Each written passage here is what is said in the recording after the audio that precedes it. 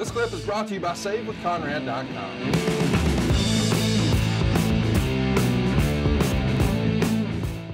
If you're going to watch one Steiner Brother match today, I'm going to recommend it be the Halloween Havoc 90 match where the Steiners pick up a win over the Nasty Boys. We recently talked about that one in the archives for Halloween Havoc 90.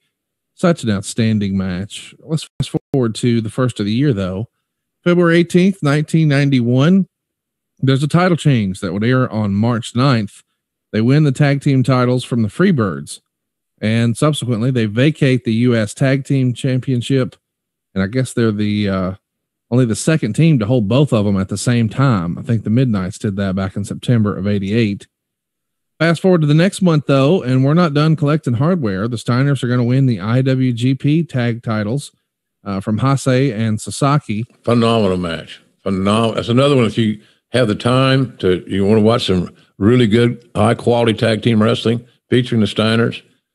Hey, look, for my money, at one time, Hiroshi Hase was one of the best in the entire world. Yes. And, Shivani and I got to go to Tokyo, and we did wraparounds for the WCW New Japan event there.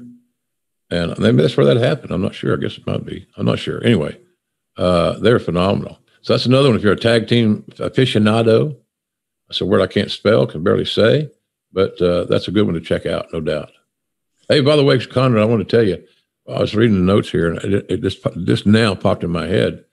The Nasty Boys and the Steiners was a slugfest. Right. And the champions were the Nasty Boys. And the rumor and innuendo before its time said the Nasty Boys didn't want to lose the title to the Steiners.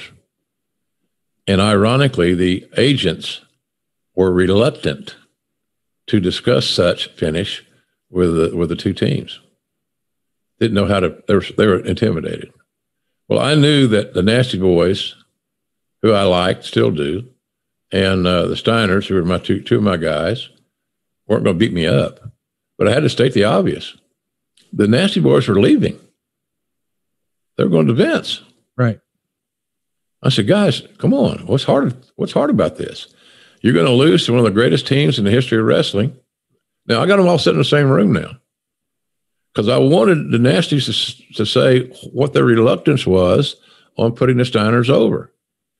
And don't give me that, well, Vince is going to be hot. Vince don't give a shit. Yeah. He don't watch this. No. He don't watch his own product. No. So come on, man. So anyway, happy times prevailed. Handshakes all around. They hugged each other, all brothers. We all love each other. And then they commenced to go out there. And I said, and what you guys should do tonight is steal the goddamn show. Beat the shit out of each other. Give people something to remember. And here we are, Conrad, 30 years later? Yeah. A little 31 years? We're still talking about it. And I like to think that was just a way, because I wasn't threatening their position. I wasn't a shooter. I didn't want their job. I was just trying to help out. And I think they appreciated, because guess what I did? I communicated. Right. I was honest. I was upfront, and I wasn't confrontational.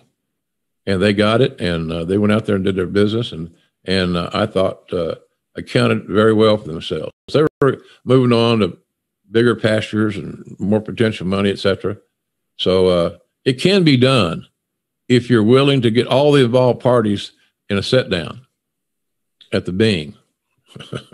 we're the plethora of Sopranos references today, Conrad.